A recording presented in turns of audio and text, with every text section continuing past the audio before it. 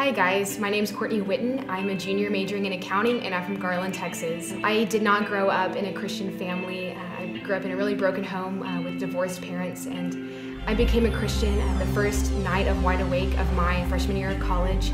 When Gary challenged all the non-believers in the audience at the end, I just felt kind of like he was talking directly to me, and I thought, what the heck, I might as well just give it a shot because I was so unsure about my place in the world. And so I just asked God that night just to reveal himself to me and just to forgive me for everything that I had done. And the only way I can explain it is just an overwhelming fullness of love in my heart.